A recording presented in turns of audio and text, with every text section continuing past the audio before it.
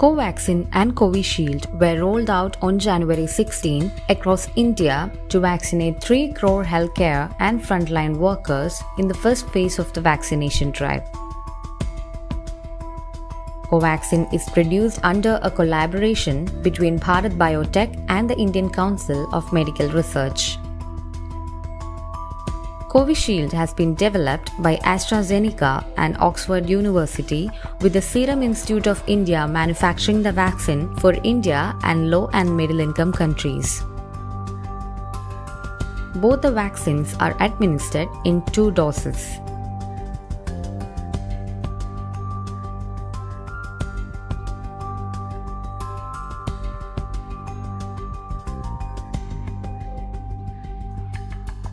Covishield is made of a weakened and modified version of adenovirus that causes infections in chimpanzees and contains the genetic material of the SARS-CoV-2 virus spike protein.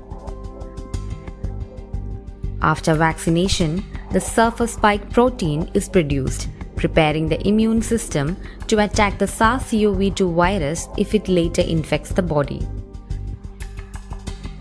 Common side effects of the vaccine include tenderness, pain, redness, itching, swelling, fatigue, chills or feeling feverish, headache, joint pain or muscle ache, a lump at the injection site, fever and vomiting, feeling dizzy, decreased appetite, abdominal pain, enlarged lymph nodes, excessive sweating, itchy skin or rash are the uncommon side effects of the vaccine.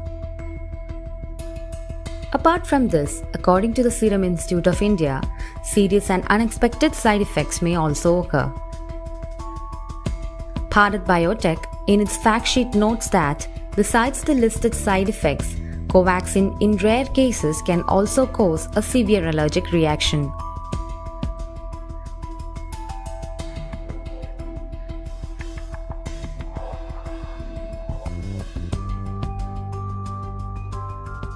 Cross use of either of the vaccines is not permitted. The vaccines are contraindicated for pregnant and lactating women. Those below 18 years of age are also restricted from taking the vaccine shots. Covaxin should not be given to people who are immunocompromised or are on medication for the same, individuals with a history of allergies, those who have a fever, those with a bleeding disorder, and those who have received another coronavirus vaccine. Similarly, Covishield should not be used by people who have had a severe allergic reaction to any ingredient of the vaccine or had a severe allergic reaction after a previous dose. Both the vaccine makers note that receiving the vaccine does not mean that other precautions against COVID-19 need not be followed.